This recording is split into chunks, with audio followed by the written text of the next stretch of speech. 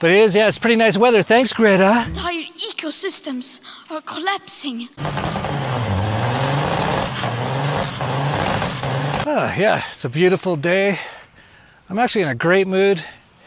And you know, it's one of those weird days. I'm recording this on Monday. And it's like everyone woke up in a great mood today. I don't know what it is. I walked into my daughter's room. She's like doing a major like spring cleaning. Everyone was actually. My wife, everyone. I actually, for some reason, I decided to really like sort out my office. I haven't done that in a couple months or maybe a year.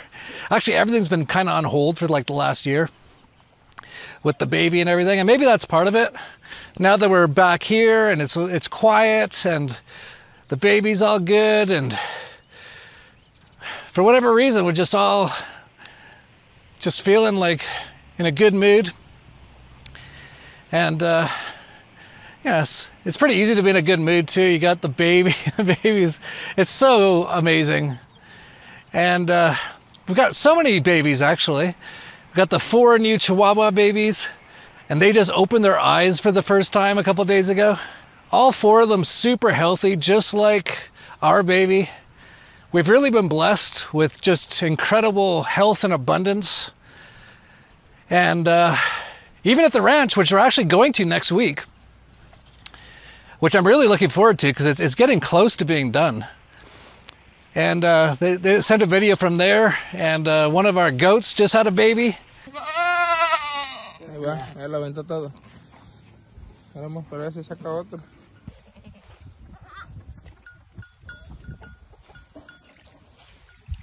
Yes, just blessed with total abundance. And you know, if I look at my total net worth, which isn't as high as a lot of people think it is, I've lost about half of my net worth in the last year with the crypto crash, just like a lot of people. A lot of people lost 80 or 90% or even 100% if they're in BlockFi or Celsius or FTX or 3 Arrows Capital or Luna. I actually made quite a bit on Luna. But I'm still in a great mood. It's actually kind of cool thinking that we're probably near the bottom right now. And I'm like in the best, I'm happier than I've ever been. Like I can't imagine if we go through a bull market here again in the next year or two, which we totally expect, although we'll see what happens because we are in the apocalypse. Like, just be incredible. And a lot of it's all because of all the work I've been doing on myself. And then haven't had a drink of alcohol in like 14 months. That's helped so much. Been meditating so much, quite often at least 2 hours a day, like every single day. I rarely miss a day. Like maybe once every month or two, I might miss one, and it's usually because something's going on or I have to do something that day. And I actually I got back addicted to sugar again. You might remember I got off it like 6 months ago. But the stress of the baby being born and all the stuff that happened around then. And then there was Christmas, and then there was New Year's, and then there was getting ready for Anarchapulco, and then there was Anarchapulco, which basically for me lasts a month. And so I kind of like, I just started drinking the Starbucks again. I was like, I need something, something to get me through this period. But now that we're through it all, I'm off it again, and so far feeling great. And I gotta say, I'm so stupid. Like, I really didn't realize just how bad sugar is. I know I've said this before, but I didn't fully realize even until the last few days. One of the things I do when I'm about to try to drop something like sugar or alcohol or whatever is start reading about all the bad things about it. And actually Alan Carr's got great books for all of them. So I actually downloaded on Kindle his How to Stop Sugar. Oh, here comes my baby. And now we got some golfers, little kids. And I'll walk this way. Hello. So I've been reading that, and it really made me realize that something I never fully realized before. Here's the thing I didn't realize about sugar. All my life I've always had like a Coca-Cola, or I don't know what other kind of sugar. Definitely over the last few years, Starbucks Frappuccinos. But there'd always be definitely some sugar in my life. And I just kind of took it as for granted. Like, well, that's, I guess, just how it is. Like, I have sugar a fair amount in my life. Not all the time, not like most people do, but you know, definitely have some tacos, have a Coke with it, right? Stuff like that. And I didn't realize that basically you get addicted to that from a very young age, even like when you're even in the womb, if your mom's eating a lot of sugar. And it's an actual addiction. And it's actually not good for you at all. And the reason that you keep going back to it is because you're basically addicted to it. And this is where I'm stupid. I didn't fully realize that that's actually the case until just the last few days. So this has given me extra incentive now, because in the past I'm like, well, it's bad for you, so I should stop. But I never really got my head around the fact that I've been basically addicted to it my whole life. And it's basically just an addiction, just like cocaine, heroin, alcohol, everything. Sugar is just another addiction.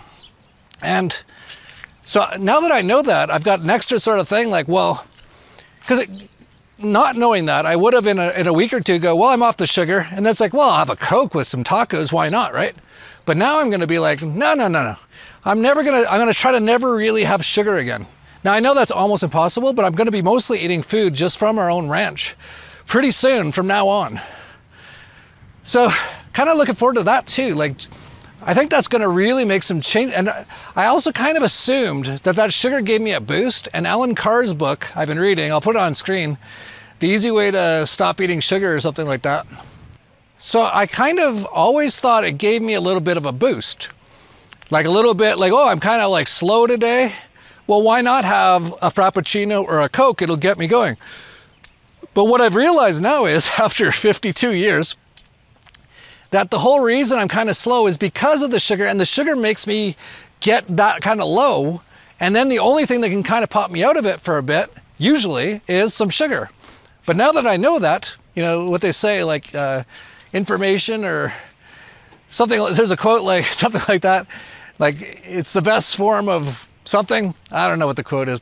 But anyway, now that I've got this information, the chances of me really getting back into any kind of sugar again is very low.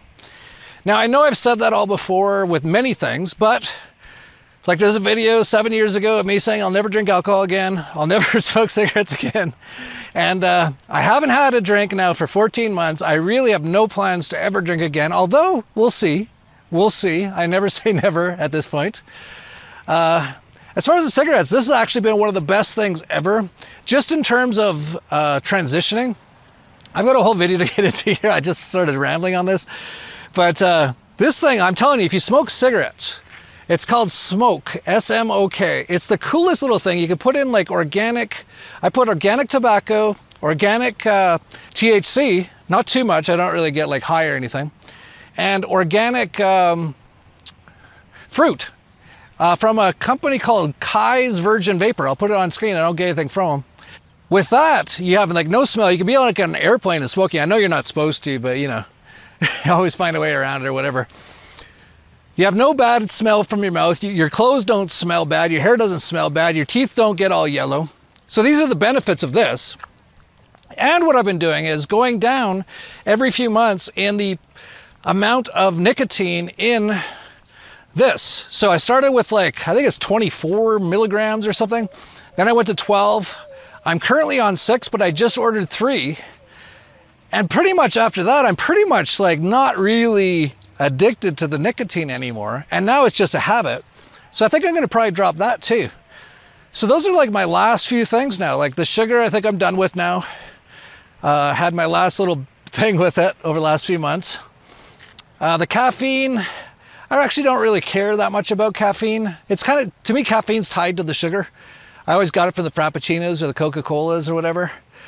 And now I might even stop this in a few months. But I'm telling you, if you haven't stopped smoking cigarettes yet and you want something that's a million times better, actually, I have to warn you though, I was probably going to stop smoking before now. I'm probably going to stop in the next month or two. But I haven't because this is so awesome. Like it's like the coolest thing. And like I can smoke it on an airplane. I can smoke it, you know, wherever, anywhere. It doesn't matter. And it doesn't bother anyone. It's like, so that's my one warning about it, is that it's so cool you might not want to stop. But then again, like nicotine or tobacco isn't necessarily all that bad for you. But, you know, it's not, to me, I want to get rid of all addictions. Anyway, I had no plans to talk about any of that.